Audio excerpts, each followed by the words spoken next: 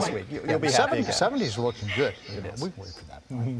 Tonight's #1 local business spotlight. There's a new family-owned spot for dining out in Central Virginia. Performers helped the Yamada Japanese barbecue restaurant celebrate its grand opening this past weekend. It's on Gristmill Drive, where we're told that they will offer an authentic yakiniku experience.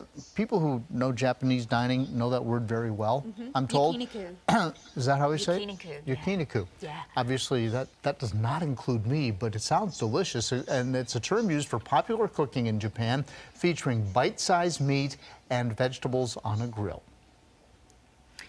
All right, still ahead.